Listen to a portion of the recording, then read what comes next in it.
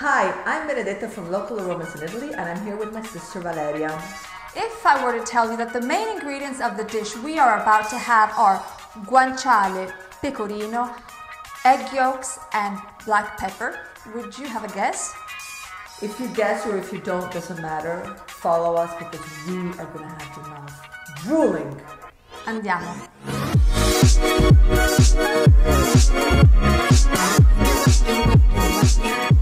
Certo, prego. Grazie.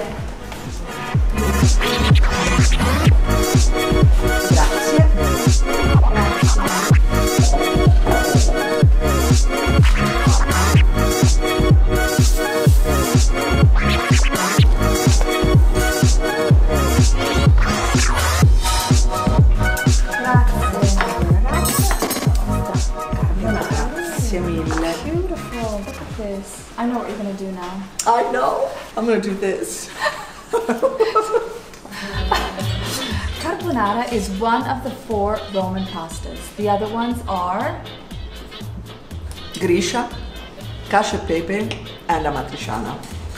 very simple in the ingredients it uses, but just amazing. It's the quality of the ingredients that make the difference. So, first and most important, guanciale. Not bacon, it has to be guanciale. It is the pork jowl. It's this part of the pork. Pancetta comes from the pork belly, pancia. And so to make any of the Roman pasta, you want this because it's fat, meat and fat, and it's cut in stripes and then it's put in a pan and it gets crunchy. The fat melts, it becomes translucent, and it is just to die for. It is. It is. Then, and I can't pick it up here, pecorino cheese. Now this is Pecorino Romano DOP. Pecorino is the typical Roman cheese. It has to be DOP because the sheeps are from Lazio, from this region, or the island of Sardinia. So it has to, and it's very salty. It's delicious. It's different. And then eggs. So the egg yolks are beaten with the pecorino cheese in a bowl. You cook the pasta. You drain the pasta al dente.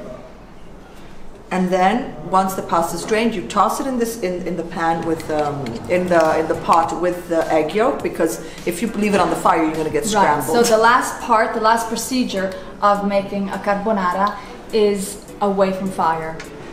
And unlike its sisters, carbonara is a more recent Roman dish. There is this one cookbook which is very, very important about Italian cuisine, and it dates back to the 1930s, and which is called Talismano della Felicità. It's the one that we use when we do our Foodie Sisters in the Kitchen videos. That's like the Bible. Yes, and imagine in that recipe book there is no mention about carbonara, so we know it is a dish that originated in the second half of the 1990s.